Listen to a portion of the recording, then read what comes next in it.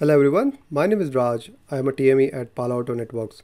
Today, I am really excited to talk about CN series, which is industry's first containerized firewall for securing the Kubernetes workloads. Let me start with a quick overview and then we'll dive into the actual demo. CN series delivers all the capabilities of our PS series and VM series firewalls, but in a container form factor. By doing so, it provides customers the ability to deploy Layer 7 network security and threat protection for their Kubernetes clusters. It is natively integrated with Kubernetes orchestration tools, so customers can easily deploy it as part of their CI/CD workflow. I'll start the demo by highlighting our ability to import the Kubernetes labels.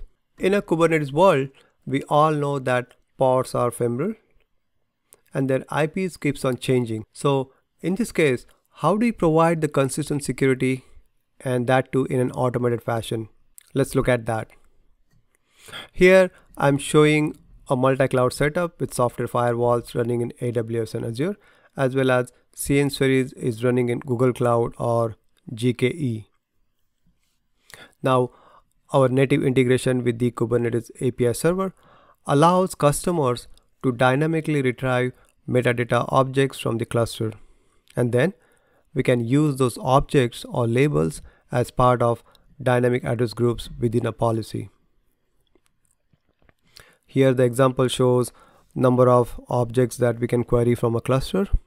Dynamic address groups help to automatically adapt to changes like adds, moves, or deletions of pods and provide the Layer 7 security and threat prevention in an automated fashion. Let's look at this with a real example.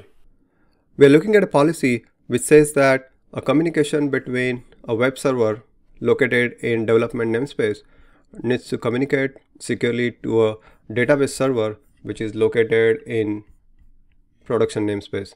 I'm allowing only SQL and ping traffic for this communication, and then I'm also making sure that I have all the security controls in place.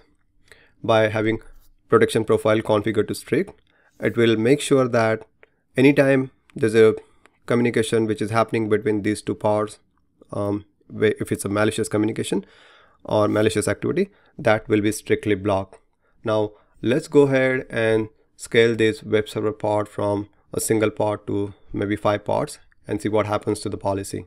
For that, we'll go to our cluster running in GKE, and here you can see that I have 1 pod running. So let me scale that to from 1 to 5.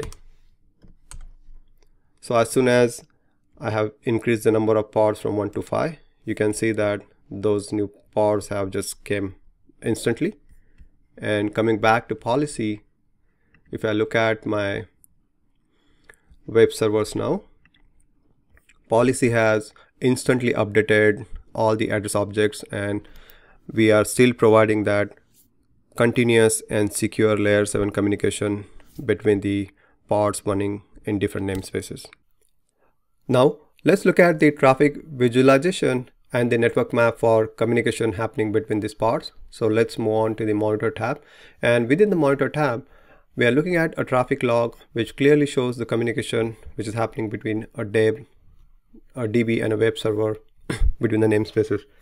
Now if you want to look at the thread logs, we can see here that within the same cluster I have an Nginx pod.